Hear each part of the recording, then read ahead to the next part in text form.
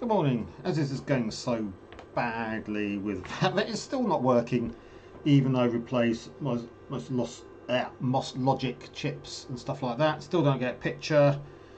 So I guess what I might as well do is socket up all the RAM chips, and I think this 555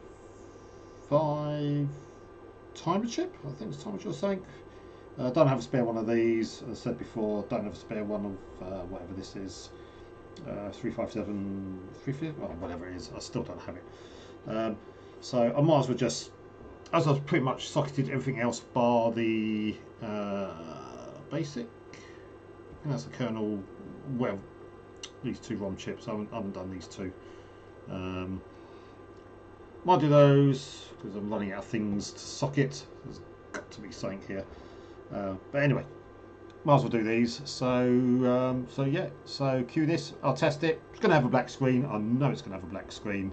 So, but at least it's socketed, which makes things easier to test and switch around as necessary. So it wasn't really working properly anyway. So the fact that I've done this, and I do have a working Commodore 64 and 128, which I still play with. Yeah, might as well just do these. So I've got the desoldering gun turned on.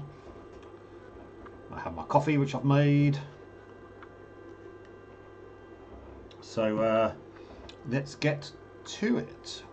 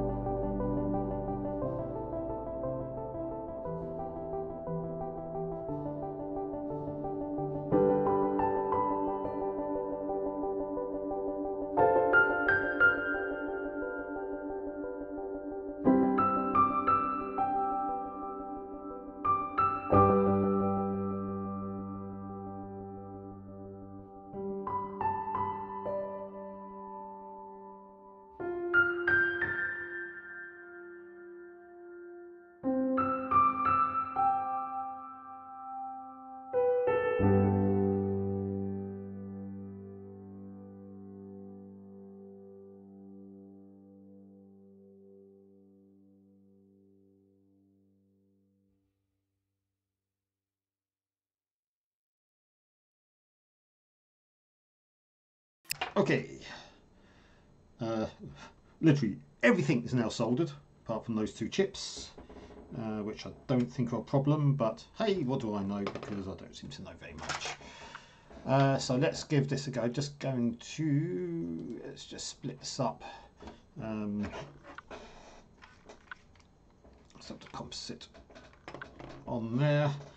Obviously, what we've got, new RAM chips, this timer chip's the same, this logic chip, whatever it is the same, the color RAM is the same, replaced one of the chips in the VIC2 compartment here, got a different PLA here, got the original CPU, the original SID chip, but pretty much everything else. Okay, got the original CIA chips at the moment.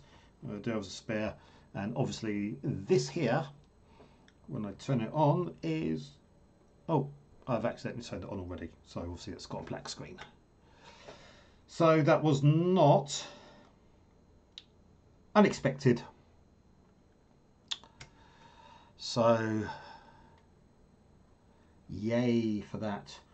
Okay.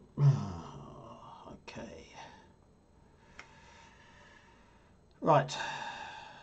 So what we'll do is, just out of interest,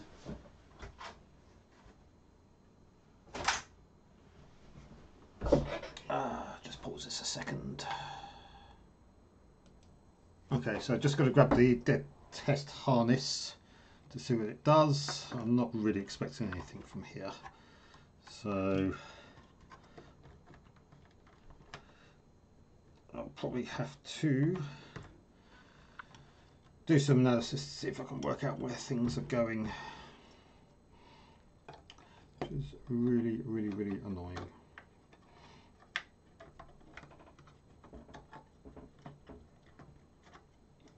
Okay, let's get the cartridge in. Come on.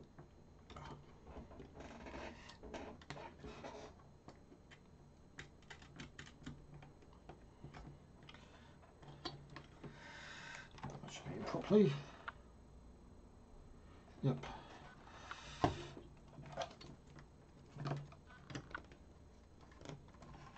Just get all the other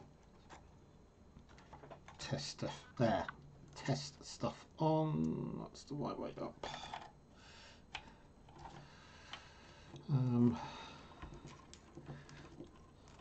The joystick ones, what we've got. Port 1, port 2. So this should be port 1. Which one's port 1? Port 1. So yeah, rather expecting this to have a blank screen as well, because everything seems to give me a blank screen. So let's turn that on.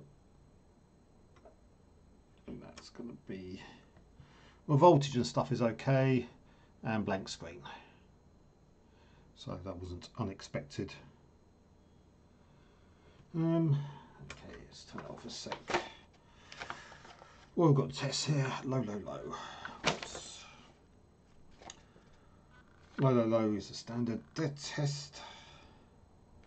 Let's just try the other one out of interest. Where was it? So it's high, low.